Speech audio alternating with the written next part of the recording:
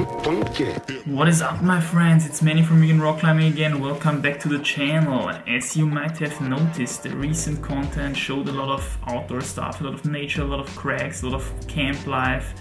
And that's because I was on a trip to the west of Austria, to Tyrol. And to be honest, the weather was not perfect, the conditions were not perfect, especially at the beginning, but it turned out quite nice and I think we made the best out of it. It's a little bit dim in here, but it's cloudy outside and it's raining, so not the best lighting conditions as well. Anyway, now that I'm back, the content will focus again more into a gym-based training direction, so I hope you guys enjoy that. Stay tuned. Nevertheless, I wanted to make one more video involving some of the outdoor footage, and that's a side-by-side comparison between a Redpoint and an Onsight Go. I made a similar video some time ago showing two of my friends Redpointing the same route, and there I analyzed different climbing styles, different body shapes, different solutions, different speeds, and it was highly appreciated by you, so I thought, why not make a video with the same climber on the same route, but Onsight versus Redpoint Go. Maybe we can draw some conclusions on what skills are important for a good Onsight climber, what things do we have to consider, which climbing styles might be advantages, and so on and so forth. So yeah, let's get into it, I would say. So I'll start with some general stuff. The route is an 8A called Rain Man. It's slightly overhanging and about 20 meters long. The draws were already on, so that's an important factor which can increase the chance of a successful Onsight for obvious reasons. You don't have to carry the draws with you, you don't have to put them into place, which takes up a lot of time and makes you pumped and stuff like that. So that was definitely a factor that motivated me to give it a try, as well as the fact that the route looked quite endurance-y, quite homogeneous, so to say, when I inspected it from the ground. And I have the feeling that for me it's easier to Onsight these kind of routes than to Onsight a route which has a unreadable, super hard boulder problem crux in it, if you know what I mean. So here we already have the first important step before we even give it a go, and that is take a step back and inspect the route properly. Remember, once you're on the route climbing, you have a very narrow view on what's going on actually. And some features might be visible from the ground, but invisible once you're on the route climbing. So that's your first task here. Detect those tricky features which will be invisible once you're on the route. It might be some footholds or some tricky handholds or stuff like that. Tick marks can be a great help with that. And try to not only focus on handholds, which are mostly represented by the white spots on the wall. Try to also focus on the tiny little footholds, which may be represented by the black spots. Maybe you can reconstruct some of the moves already in your head before you even give it a go, before you even touch the wall for the first time. Okay, so once that all is done, make sure that you're properly warmed up and give it a go. Alright, so it's me one more time. I had to turn the light on because it's so dark in here. Hope you can see me properly. Yep. And the climbers are about to start. And we can see some little inspections before the start. And there we go. And the first thing you might notice is that the Redpoint Go is so much faster, of course. I already know what to do. I've already got the moves into a muscle memory, so I'm a lot faster there. And the left click, you see, I just clip a little bit, still having a good hold in the left hand and stuff. I'm checking out these first moves, and you should know that this route actually has a starting crux, so to say. So some of the hardest moves of the whole route are actually in the first, let's say, 5 meters or so. It's a pretty tricky undercling, side pull boulder in a sense. So I'm trying to Onsight my way through this thing now. And here you can see I'm pretty slow, I'm very slow in comparison to the Redpoint Go. And why? Because I already violated the first rule. I did not inspect the route properly. Why can I say that now? Because as you can see in front of the route there is this platform-like viewing platform in a sense, on which you can stand easily and have a perfect view, especially in the first 5 meters. So here it would have been actually pretty easy to get a pretty good idea of what you have to do in the first 5 meters, in the first crux. But I didn't do it properly, and that's why I'm fighting my way up here. It doesn't look like it, and I'm pretty slow, but these underclings are actually pretty bad. And yeah, I don't know what to do. I'm super slow. As you can see in the Redpoint go, I'm already past this crux up there. There's quite good rest, not perfect as I knew then, but in the Onsight go I believed it's a good rest because the huge white spots were visible and it looked like pretty much a jog.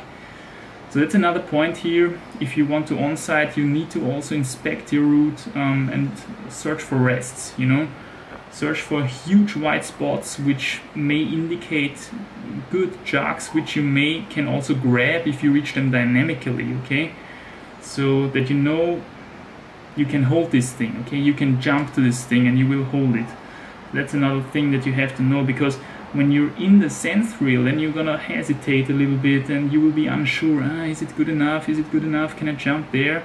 If you inspect the route beforehand quite properly, you already know this is a rest jog, I can jump there and I will hold it. So as you can see in the left clip, I'm still searching for an adequate rest position because the rest is much worse than I expected. I also thought, okay, it's not a big problem if I come through this boulder quite pumped, because yeah, as I said afterwards, there will be a huge jog and I can shake the pump off anyways, so no problem. And also, yeah, and I got quite disappointed because the rest is much worse than it looked from the ground. Take a look also now on the red clip, on the right clip where I'm in the Onsight go. I'm of course much faster in the right clip already, and as you can see, it continues in this kind of style. It's a lot of underclings, a lot of side pulls, and especially with the right foot you have to step in a lot of friction footholds, a lot of tiny little friction footholds, quite inconvenient, you know. It feels like you're slipping off in every moment. And yeah, I think now I'm going to start climbing again in the Onsight go. Let's see how I managed to do this. Here we've got this side pull rail here. This is actually quite good. I knew that from the ground because, yeah, the really big good holds you can see from the ground already.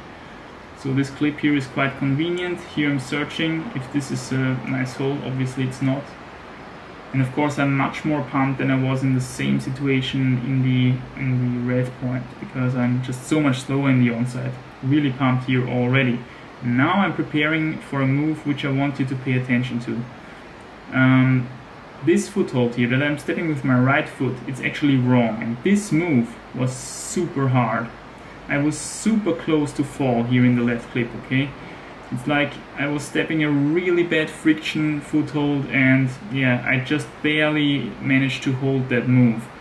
And this is an example where the sand thrill of an Onsight go may save your Onsight, okay?